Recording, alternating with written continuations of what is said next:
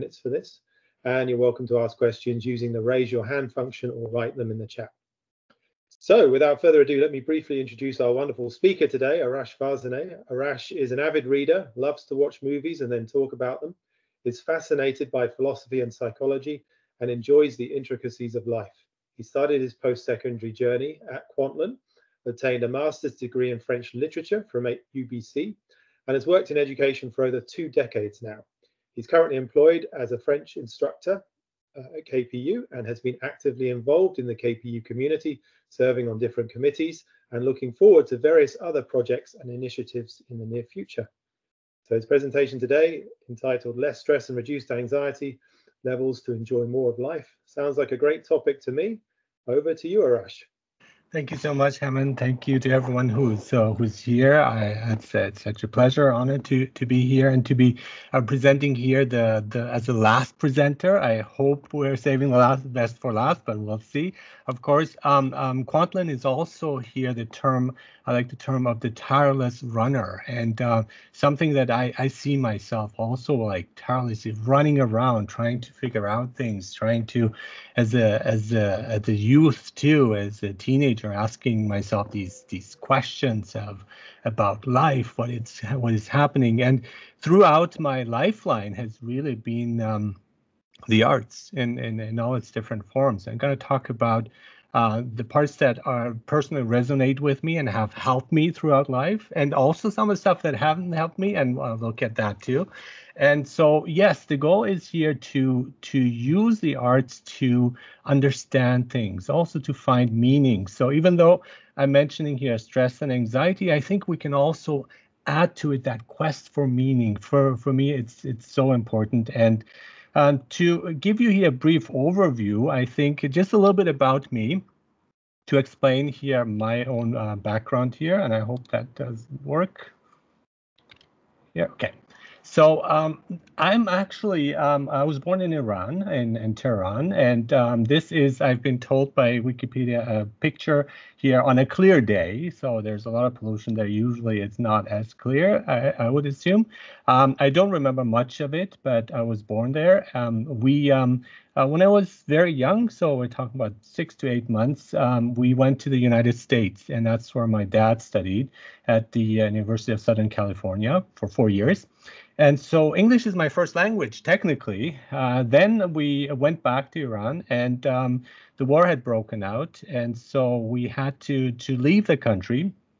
And so ended up as political asylums in Germany. And here you have a picture of this beautiful city, Nuremberg, which I spent about 13 years of my life there growing up.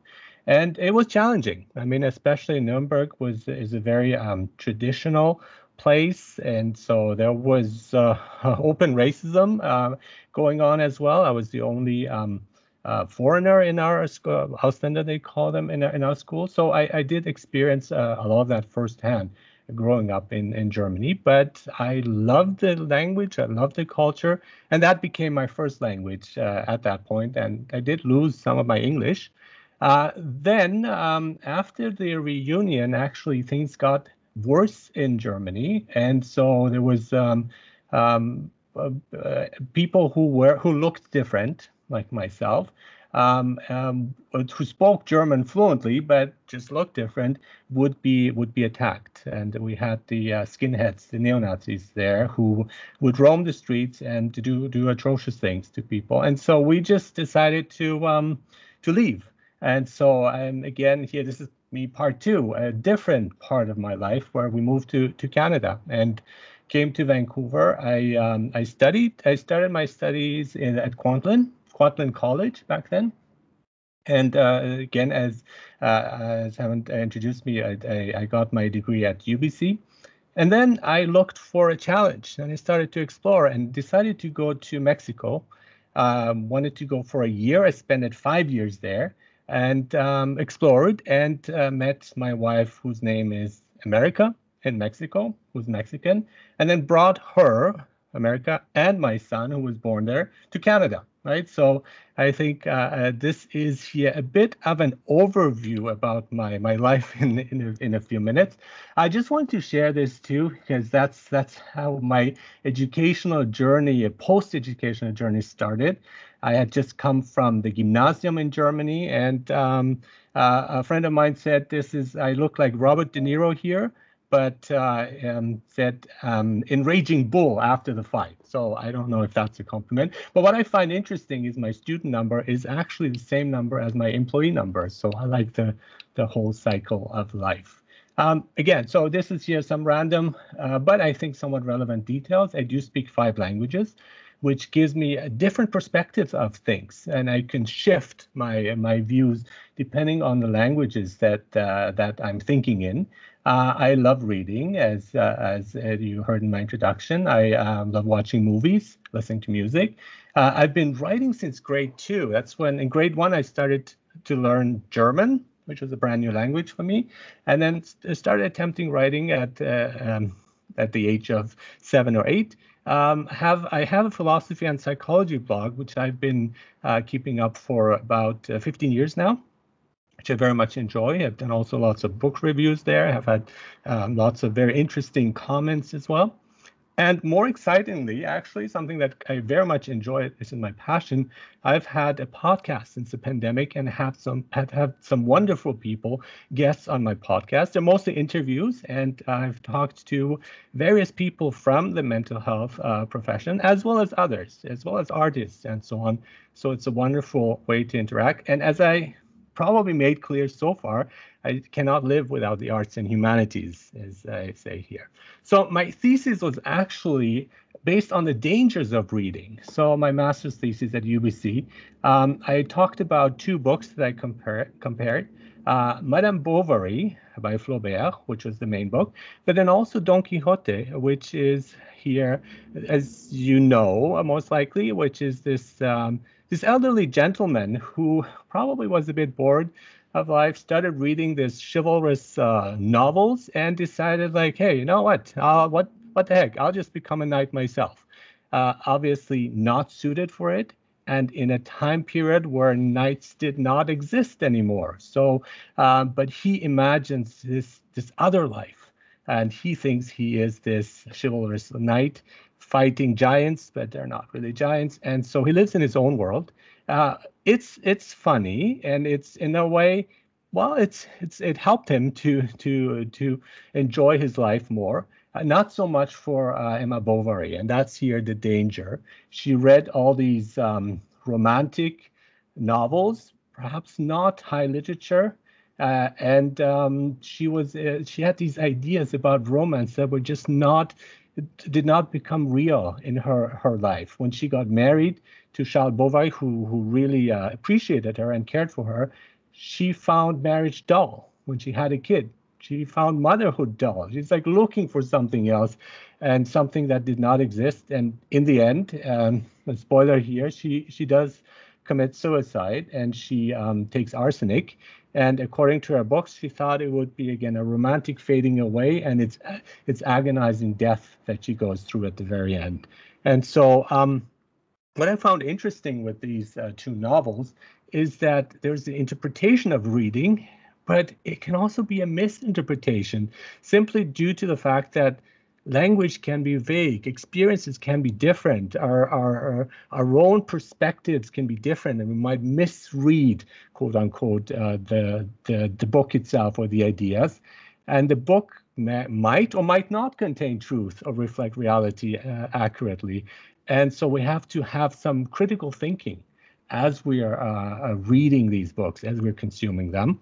And it can happen when we try to do full scale to bring the novel to real life, that we will have conflict, and there are certain things that will be very hard to find, especially in matters of romance and love and marriage. We have the love in novels and stories and in theater, and then our own experience of love. So the aim was here for me doing this was to better understand reading and writing literature in the sense of appreciating, but also being careful. And so I want to again go back. I grew up in Germany, so for me, Faust was an important piece of work. There you have Franz Schubert, whose songs and classical music just inspired me. I loved it. They were full of romance, and you have romantic music. And this is not Karl Marx; it's Johannes Brahms, who I very much enjoyed. And what happened is, after consuming all of that, I became a sort of Emma Bovary as well. And for me, there was that friction here between romance and love as a teenager, which is kind of also idealistic in many ways and not reflected in reality in some ways. And so it's, in a way, it scarred me for life, because these expectations, like Emma Bovary, that I had about romance did just not happen. And so, in a way, I say that scarred me for life, but it also saved me, because I appreciated things on a much, much deeper level. Any kind of relationship, friendship, any emotions, any connections, again, with literature, with movies, and so on. And I think because of that. So, apathy was not something that interested me or that got hold of me back then. I think thanks to these notions, these works that I consumed at a young age. A mantra, Sting has the song Englishman in New York. I can relate to that because, again, I don't have a home, I don't have a root.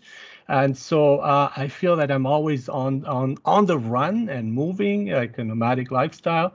And so, but that really inspired me. Be yourself, no matter what they say. Now, we want to be careful, of course, being with yourself, but in many ways, that was the quest of finding myself and not being afraid what others want me to be or how they want me to be, and so on. And I think that that line has been very inspiring.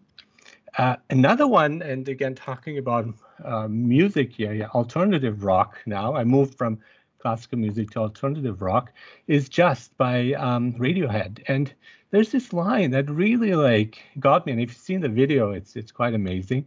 But that we do things to ourselves. And in many ways, I ask myself, like, what are some things that I've done to myself? And really taking ownership, being accountable for things, the way things make me feel, like looking deep inside, going within and trying to figure out, why is this happening? Why am I reacting a certain way? Why am I feeling a certain way? And in many ways, we realize there's a part that we play as well, and to recognize that and to try to rectify that and deal with it, which is often very difficult. But what can help us throughout is opera and poetry.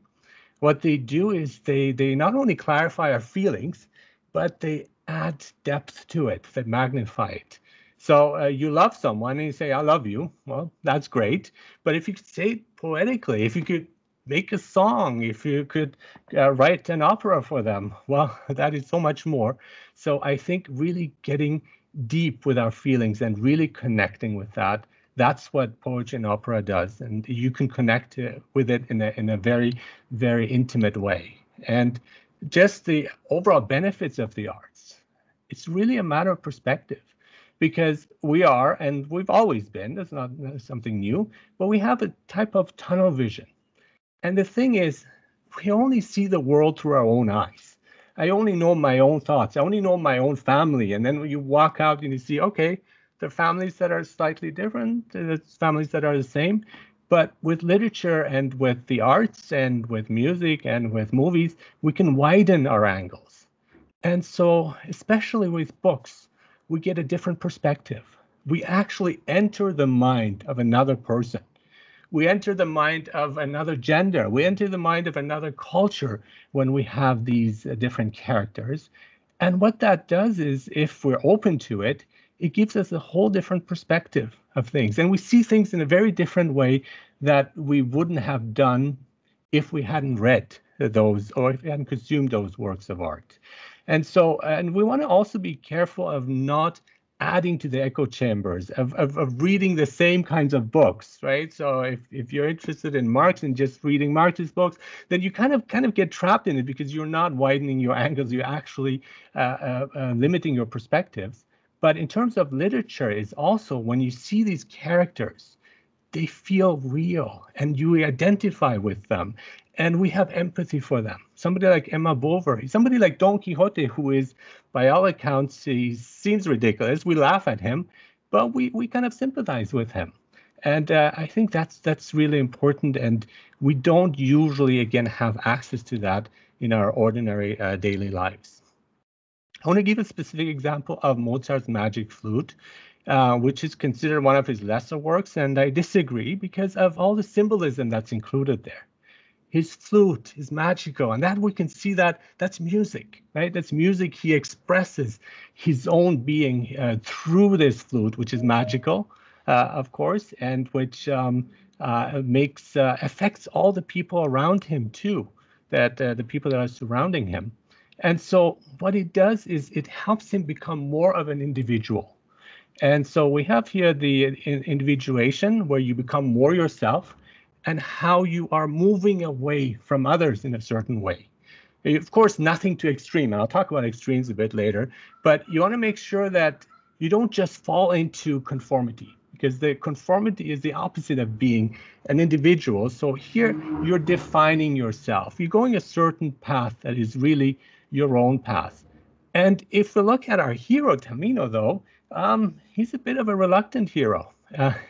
His entry is he faints. He sees a monster and he sees this creature and faints.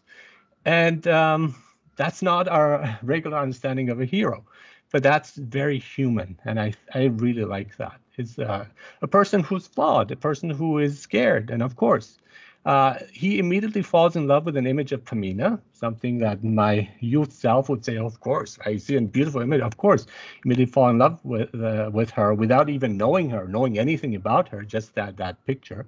And then he is led to believe to rescue her from the evil Sarastro. If you know the magic flute, Sarastro is not evil. And he's urged on by Pamina's mother, the queen of the night, who's actually evil. So that play with it too. Usually soprano tends to represent the good. You have the lower, the baritone usually is evil. And Mozart plays with that in many ways, and it's quite fascinating. So there's this power that exists in music itself that can help us, that can heal us in many ways, and that can also empower us. And I think that is very important to have that, to find your own voice. And I'm going to talk about this a bit later too. And he has even a sidekick. Yeah, he has Papageno, who has bells. And when he plays these bells, these evil people become stunned and they can't move because they're mesmerized by this beauty. And I love that too, because we don't want to dehumanize people. We want to look at what is it? There's something they would probably respond to. What better way than music? Now, there's also a manifestation of hope and optimism in a world that's more cynical. I think I like that. They both get the girl, or the girls here. And you have Tamino with Pamina, that's similar names. And then Papageno finds his soulmate, Papagena. Tamino becomes a sort of hero where he has to face these challenges and he overcomes them like the knight. And Papageno is not a hero by no accounts, but he does find his love too, and he's fine with that, right? So not everyone needs to be a hero like Tamino in this case, and he's happy with his loved one. And then they get married and they start arguing about how many kids to have, but that's a different story. Now, the bottom line is Amadeus rocks. And so I found it very interesting to watch the movie Amadeus, made in 1980 by Milos Forman, because it's not factual, but who cares? In this case, it gives us the spirit of the person, how we imagine him. And I think he was probably like that.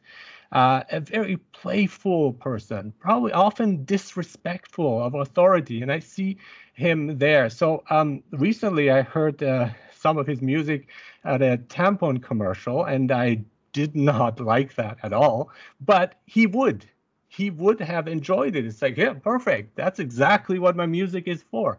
And I think that that attitude was shown, that he was a bit of a rock star, and he was.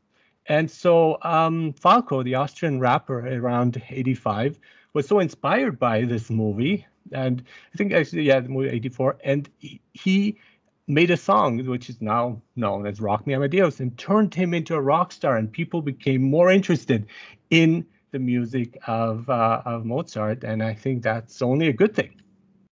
Now, I want to move to deeper literature here, now moving from music to literature, and I think one of the best novels ever written, in my view, is Ulysses by James Joyce. It's hard to read. It's a bit of a challenge. Well, it's a big challenge.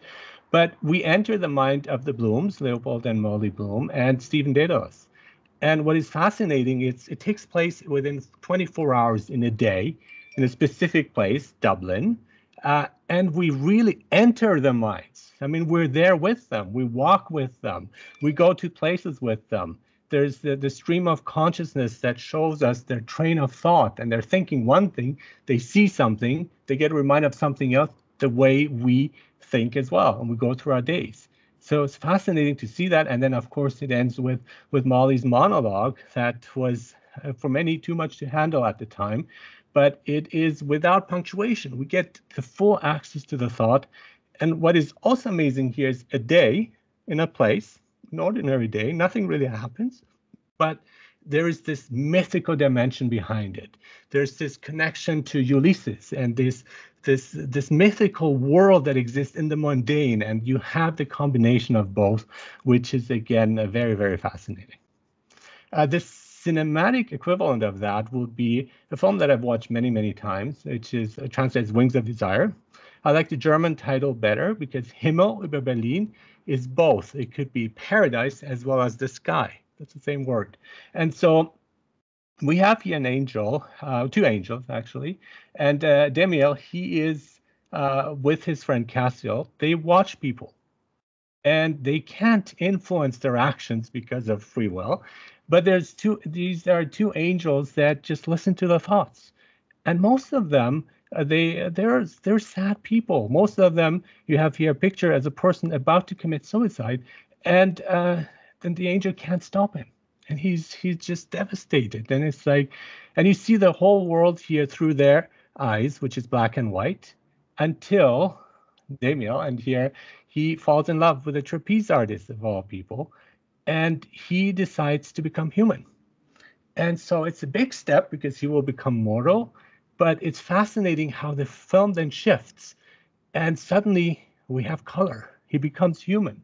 He's getting coffee and he's like rubbing his hands, and it's like, is this the cold? Wow, is it colder than usual? He's asking the coffee vendor, and he's drinking coffee saying, wow, this is amazing, right? And so the sensual parts of life that come, that is shown to us. And so once I see this, every time I see this movie, I appreciate everything a bit more. It's like, yes, it's flawed. Yes, there are many things that we can't control, but it's also very beautiful. And Demiel does this for love. Again, my youthful self says wonderful, right? And so he gives up being an angel to become a human. Now, I want to talk about a genre which, again, people have probably very strong opinions about. When we think of Westerns, it's usually like also we think of conservative views of cowboys riding in the sunset. Most people are not interested in it. And we think of these guys, perhaps. For me, Lucky Luke was a comic I really enjoyed as in Germany, for sure. And, well, you have the cowboy president. But if we think about the Western landscape, I find that quite fascinating because there's this desolate landscape, these rough terrain, trying to survive, again, for anyone who lived in the time. But when we get to later Westerns, it's not here just represented as good and evil, or again, as seeing Indians as evil and the cowboys as good. We have here a different perspective of it when we get the outlaw hero. And so Billy the Kid, Pat Garrett and Billy the Kid is a film I quite find fascinating, because you have Billy the Kid who is breaking the law and is being chased by his friend who joins the law, and he used to be a criminal himself, Pat Garrett, and it's based on true events, of course embellished in many ways. But I find that interesting because the law is not as clean here He has his own past, and he's probably doing it for money. And Billy the Kid is somebody that I enjoy watching, and I side with him, I sympathize with him, but he's also not a good person. He shoots people in the back, which is not a hero by any sense. So, and I think that is a closer representation of what happens in the world. Again, it's not clear cut, good versus evil, and so on. And so we see that sense for justice, the chivalrous, the knight, the Don Quixote, and this quest for justice that we have, romance, these romantic ideals. Again, we do want to be inspired by it, but we have to also, again, always be careful as we're taking it in. A modern version of it is a Dark Knight, right? And it's called dark for a reason, because then he engages in things that where the ends don't justify the means in some ways, and we have to be careful with that. But here, the good fighting against evil represented by the Joker. But again, that idea of a knight continues, that myth or legend continues to our days, and we see it in cinema too now with the anti-hero who decide to take justice into their own hands. We can see them as heroes, but they are not. But we understand, and there's the empathy again. We understand how Travis Bickle would be in that position, but hopefully again, and that's the danger of it, we don't want to reenact those scenes. And so I think that's important to have that distance as we're watching and not getting trapped in some of those ideas, as well as Dirty Harry, who goes against corruption. And he says, I will take the law into my own hands because the police, the authorities are corrupt. And so they are heroes, but they're also anti-heroes because there's a dark side to them as well. Now, during the times, we often films show certain fears that we all have. And by doing it, it's kind of connecting us. We can connect with that fear because we understand it when we had the period of the Cold and nuclear threat of war, like nuclear wars, a communist threat, which is here in Invasion of the Body Snatchers. There could be a communist living next to you.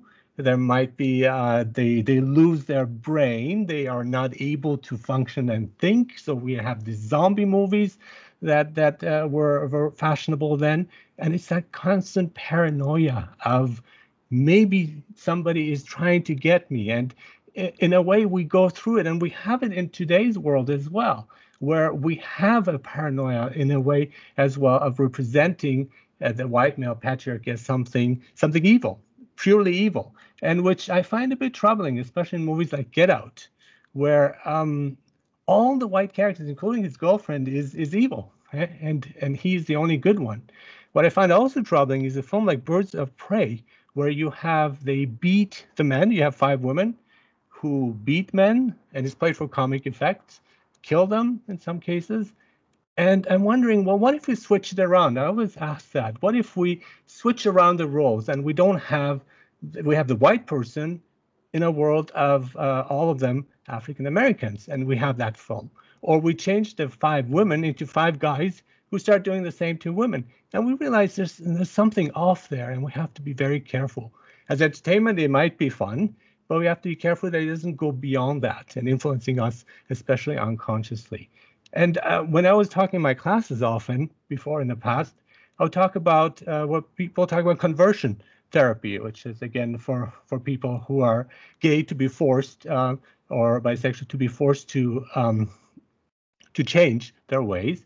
And I said, well, think about the other way around, right? So if everyone is gay around you, and you're the one who's being forced to change, and then people realize that we're not accepting people as who they are, and that is a very dangerous thing, and we have to be aware of that throughout, of others being the way they are and not representing things in a very simplified fashion of, again, good versus evil. It's kind of a mix of it. And to extend that, the idea of eat the rich, right? So the war on wealth and privilege. And so, which is, again, in many ways also troubling when we see that in movies like The Menu or even Glass Onion, where, so the evil are always rich. And there are evil things happening, of course, right? But we should not dehumanize them.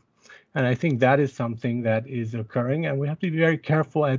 These are human beings, flawed ones, Some of them not very good, of course, but we have to keep that in mind too. And we see that often now represented, and I think something to keep in mind of not seeing everyone the same way in a negative light, and to be aware of that.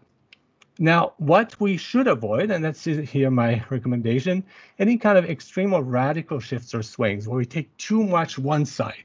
And that's our tunnel vision. And we have to be careful because it's not as clear-cut, as simple as that. And what happens often, and I do understand, is based on fear. We try to have shortcuts. We jump to conclusions.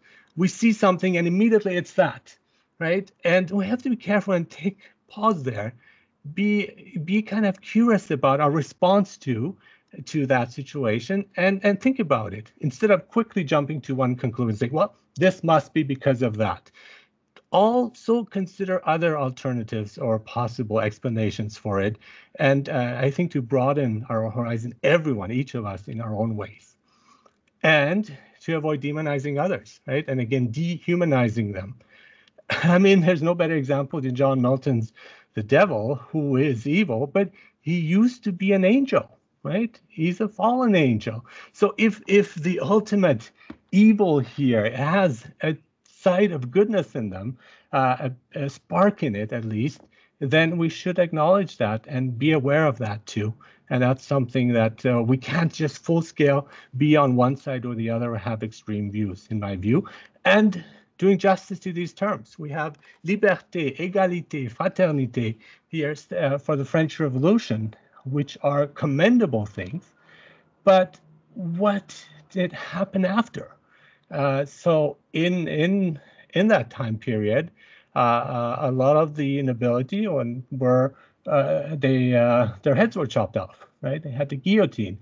And is that violence really justified? I understand the anger, but what came after?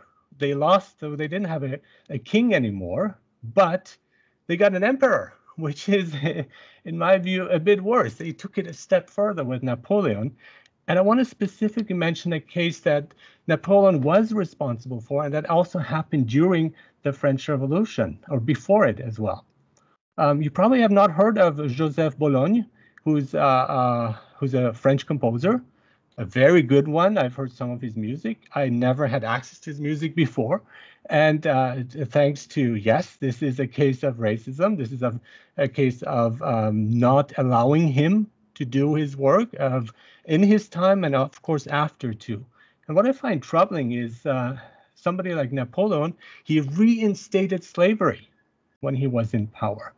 What happened to the spirit of revolution, of freedom, of equality? And equality, I mean, equality includes everyone, not just the people we prefer, but everyone. And I think the other thing also with this, with his music is, or as a person though, now he's not just a composer, he was also a great fencer. He was very talented. He fought on the side of the revolutionaries, and he fought for justice, for equality, and then he gets arrested and he faces the guillotine himself. The reason for it is because his dad was white nobility. And you just can't believe how could he be in jail. And he was, thank God, he was pardoned just in time. But just the idea of having him sit in that jail, somebody who fought for the cause, ends up being a prisoner and almost sentenced to death. So that again makes us pause of something is not right there, and we have to be very careful with some of these ideas and trends that we have. So thinking critically, feeling empathy at all times. This is very important that we need to augment in our lives. We have this unconscious fears and they're justified. That's perfectly fine. We all do. And so a way of releasing it is, again, the arts, because it can, these negative feelings that we need to process, anger, hatred, frustration, and many, many more, we need to go through them. And yes, the arts can help that. So if you're watching an Eat the Rich movie and it makes you feel, okay, a bit relieved, then that's good, right? To relieve the tension that we have, temporary relief here, which is why also many people love horror films, because you're facing the danger of death, and that's symbolically, but you're safe in your home. And so you go through those emotions and you do feel them, of course. You identify with the characters if it's well done. And in a way, it gives us an access to this unconscious fear of death that we all carry around all the time. So it needs an outlet. And I think arts can really help us to go through those emotions that we usually in daily life do not look at, do not acknowledge. And finally, there's also like feelings of sexuality and aggression that is shown and presented in there. Somebody like Quentin Tarantino makes great movies. They're very violent, but I think it helped him to not act them out in many ways. So by representing, that's catharsis again. He presents his ideas in art and literature and so on. It's fine. In real life, it is not. Right? So I have to again know that distinction between the arts, what is allowed there, and reality. And now, a film that I don't like, but many people do, is Fight Club. And if you have this anger and you will like listen to rock music when you're angry, or heavy metal, actually further, and watching this film, then that's good, right? Because you are dealing with your feelings of frustration and anger. Of course, the idea is again not to go out and start a fight, right? So that's not the aim here. But what I personally found fascinating was the movie A Monster Calls, about grief, about this adolescent who loses his mother and how she tries to deal with that, presented in a very visceral form with this monster and his imagination. And I think that's something we don't talk about enough in our daily lives, for good reason. I do understand it, but it's also to be able to express that somehow. And I think that's when the arts come into play, and they're very, very important. Just to remind you again of the dangers of reading, though, by taking it too far. Again, I have another example. Timothy Treadwell, he's represented in the documentary Grizzly Man. He had this very romantic notions of bears, going back to his childhood, having a teddy bear, and he ended up living with them. And it went okay for a number of years, but he did die, unfortunately, sadly, and he was attacked by one of the bears. And here you have him read a book about bears, and you have the actual bear behind him. So that's some amazing footage in that from that time period. But sadly, we lost him. And then we have a very different one, but also real life example, Sean Penn's Into the Wilds film on Alexander Supertramp, which is his not his real name, Christopher McCandless, who read all these beautiful works by Emerson and Thoreau, and it's like, well, you know what? I'm sick and tired of civilization. I'm just going to go and move into the wild and live there. And it does not end well for him either. And he ends up being poisoned by some of the food he eats. So although the desire, I do understand, we do again have to be careful in real life of not taking it too far or be reckless about it, which I think in both cases, these are sadly chose that reckless path in terms of trying to bring it into reality in a way that was not beneficial. But focus here is also the good feelings, of course, everything in balance, and it creates a shared culture. I love the film day, the National Film Day, which were short films, again representing Canada and Canadian culture. And I found a very interesting, different perspectives that we got through these short films, and of course. Watching films with my son here, it creates experiences and fond memories, and he will probably talk to me about seeing movies like Avatar on the screen together, and so on. So I think that creates also bonding in many ways, apart from the other psychological benefits that we have. I want to briefly end also on creating art. Now, I think everyone of us should try whatever resonates with us, the creative drive or the force in terms of also performing arts. I was in theater when I was much younger as a youth. I loved that experience. I did improv a bit later as an undergrad. Very much love that experience too, which I think teaching is basically improv, except more academically oriented. And I think we need that. And it can heal us in many ways. The example of, again, the story of grief and you find solace, you find comfort. Of course, we want real people too. We don't want to just escape in the arts, but it adds, it helps. And anything really that can help us to go through these phases is important. And I think when we create our own piece of work, so much more so. And again, in whatever way, or shape, or form that we have. And it also helps us to find our own unique voice. And that is important because what do we like about the arts? We like the uniqueness. Somebody like Bob Dylan doesn't have a great voice, but he's amazing because he is expressing unique characteristics. There's nobody like him, and never will be anybody like him as well. And I think that's part of us to really tap into that, not be like everyone else, but to stand out. And that's why we like somebody like Mozart. That's why we like somebody like, again, Bob Dylan or any other filmmaker. They have their own trademarks and they explore it. And we like all the works they create because of that. That's a common thread. And just here also, again, in terms of politically here, dictatorships and any totalitarian regime does not like individuality. This is an amazing film based on a true story on Franz Jägerstätter, who was a farmer, a person who had no real influence on the Nazis, but he, in his small town, he refused to do the Hitler salute. Now that was scary for many because majority said, well, what do you mean you don't do the Hitler salute? His community was putting pressure on him. Soldiers came and they arrested him. They took him to prison. They tortured him and he still wouldn't do it. And in the end, sadly, he dies. But it's that act of resistance that he has of, I'm not going to do this. I'm not going to do something. I don't want to be forced, even though everyone else is doing it. I'm going to stand out. Now, it could be taken too far. I think I would not do that, and he risked his life. But we do have real-life examples of that in terms of also Navalny, who stood up and said, I'm just going to face this situation.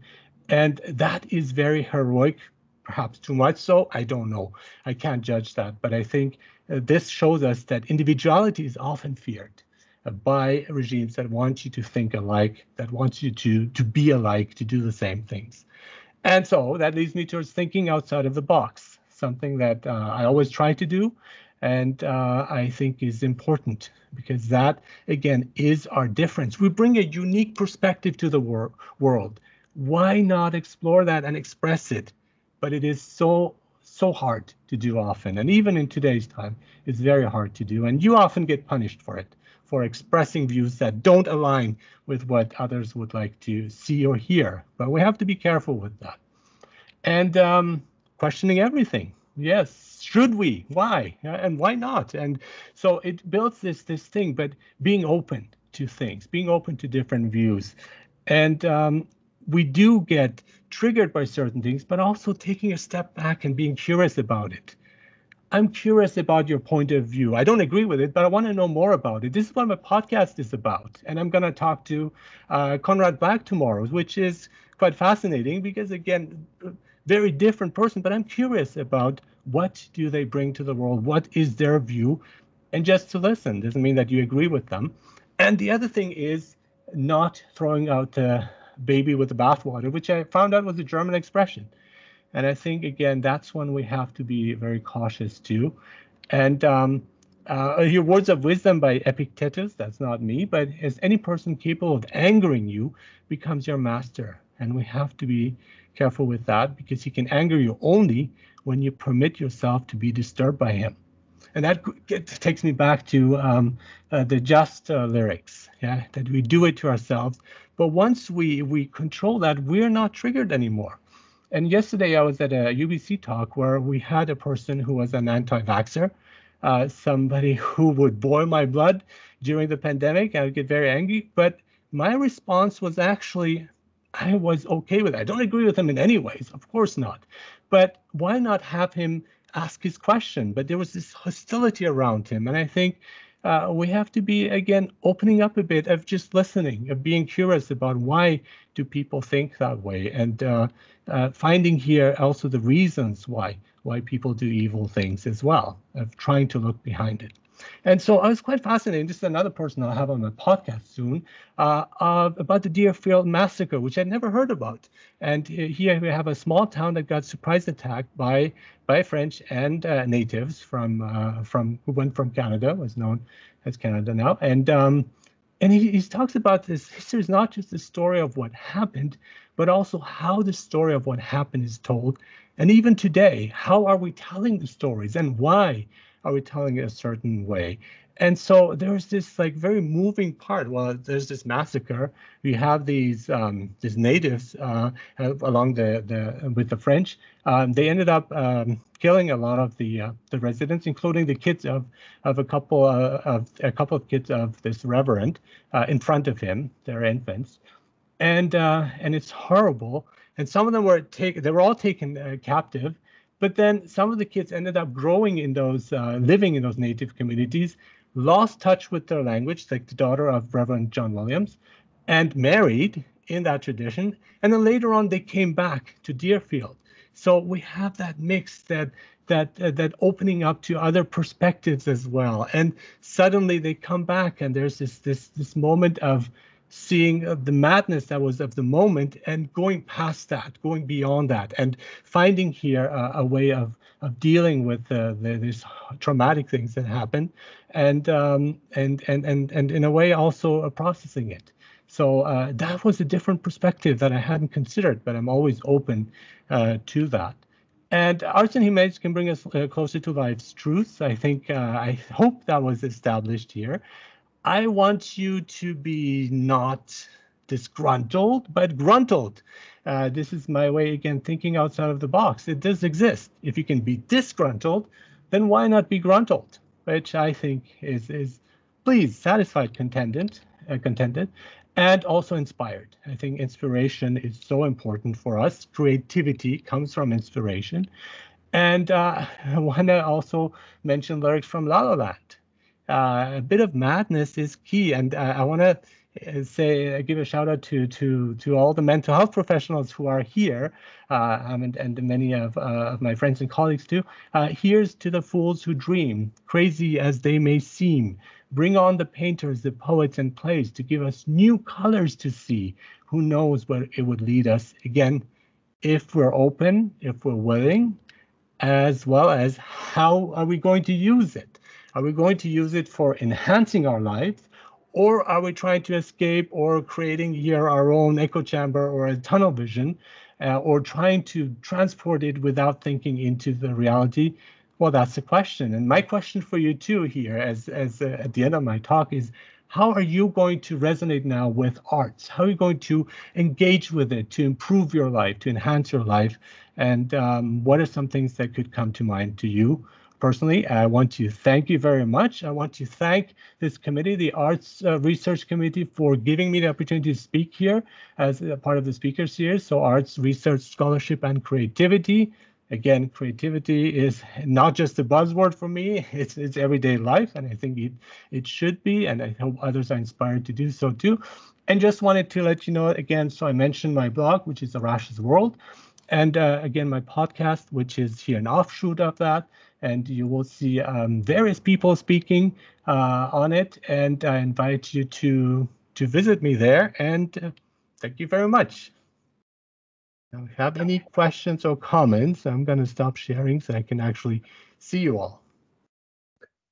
Thank you so much, Arash. Such a wonderful, wide-ranging and thought-provoking presentation. So let's throw it straight over to questions in about 10 minutes. All right. Yeah, Carla, please. Yeah. Sorry, you're muted. Sorry, Carla, you're muted. Yeah. There we go. Yeah. Your presentation is so rich, and it's interesting how you delve into the psyche so much when we're looking at stress reduction and anxiety reduction. And what would you say in today's world where there's so much stress around politics, and then we have the eco-anxiety, and I don't want to get into too many things all at once, but what would you say for people who are feeling really stressed and anxious Aside from delving into the arts, what are some daily practices you think people might engage in so that as this year with all of its turmoil, continues to churn, what they might do to feel more empowered and less anxious? Wonderful question. Yeah, thank you so much, Carla. And so I think we also have to think of there are parts ourselves who feel a certain way. And I've had congressmen, Republicans and Democrats on my podcast. And so the parts of it might be different and we might disagree with certain parts, but there are many things we have in common. And so when we focus too much on the parts, we lose track of that. And I think, yes, there are differences, but well, what do we have in common? And by the way, Dr. Carla, I love your book, Imperfect Love, where we see love not as something that's striving for perfection, but with all its flaws. And then if we see our loved one not as this perfect image we'd like them to be, but as the way they are with all their quirks, with all their flaws and so on, it makes them human. And I think perfection is what people are striving for nowadays. It's like it has to be completely perfect, or you have to have the perfect views. I think that's an issue there. We lose track of their individuality as well as the different parts of them. And some of them we like, some of them we don't like, and that's perfectly fine. If it causes distress, you can talk about it, but try not to be curious about it. Why do you feel that way yourself? And why does the other believe that? And if that doesn't work out, then find other things you have in common, I think. I love that. And I just want to say that what I was picking up in so much of what you were talking about with the arts was using that tension of the opposites, whether it was a book you were discussing or a movie, that it's really about being able to sit with and play with that tension of the opposites, which I think is one of the reasons there's so much political turmoil. But anyway, thank you for your sage advice on that. I appreciate that. Yeah. Any other questions? Comments? Okay, I'm going to pop in. I have another one. On individuation, I didn't want to bypass that one because it was such a rich opportunity to look at. We often mistake, at least in the US, which is where I'm based, we often mistake individuation for a midlife crisis. And that lack of understanding contributes to fosters, I've seen, so much stress and anxiety rather than seeing individuation as possibly a lifelong process, and that it can occur at any age. But I'm wondering your thoughts on that. I when I take a walk, there's this garbage bin. I don't know why it's on a garbage bin, but there's this writing on it, this graffiti. Don't let a good crisis go to waste. And I just love that. And I think crisis is here, opportunity as well. And it's a decision, because when you're at a critical point in a disease, it could get worse or it could get better. And I think that's what crisis is. So what path are you going to take? And I'd say take the better path. And definitely, it's a great opportunity as someone who is going through a midlife crisis myself. Sorry, any questions? Are there any questions in the chat, perhaps, Hammond? I don't see them now. Lots of positive comments about the presentation. Okay. I have a question. Sure.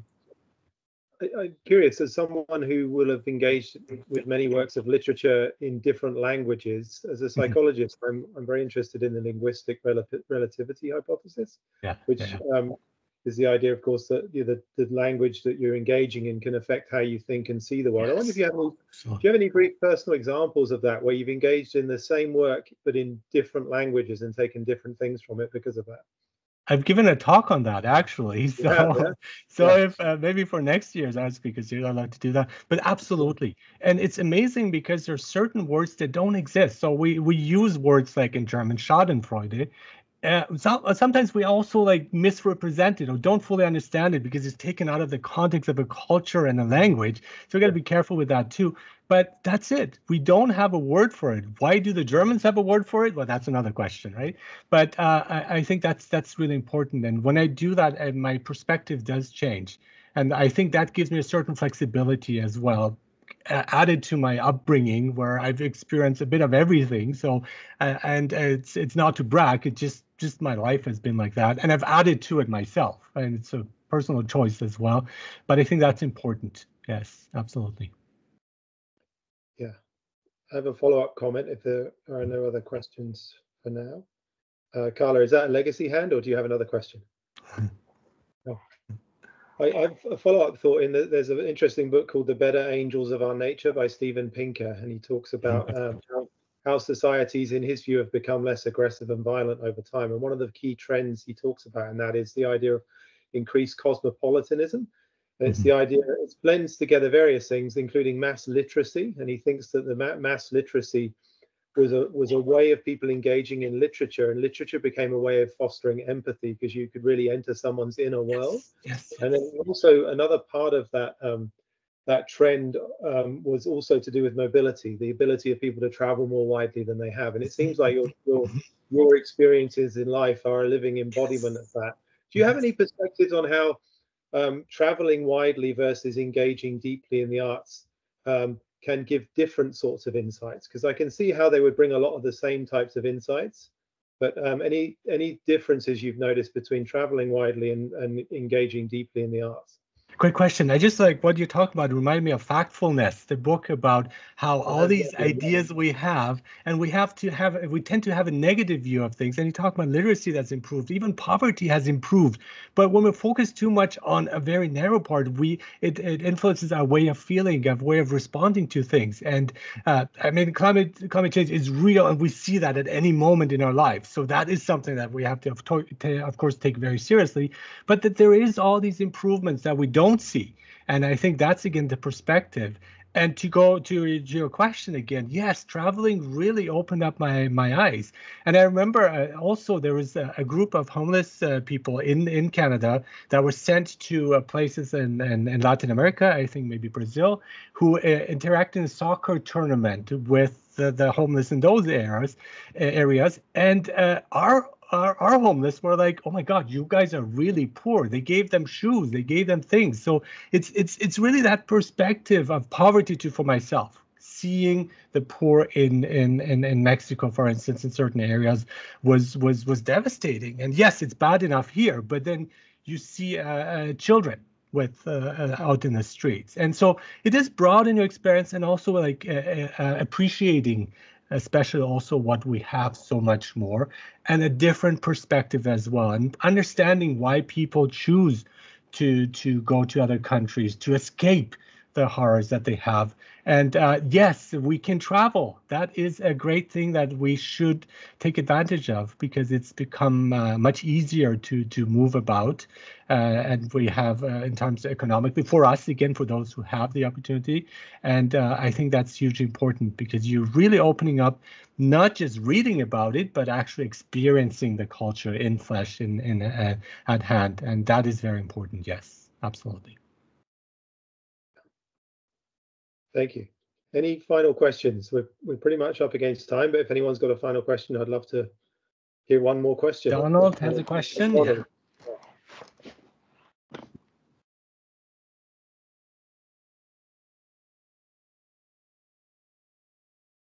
Yeah, what's your question, Don?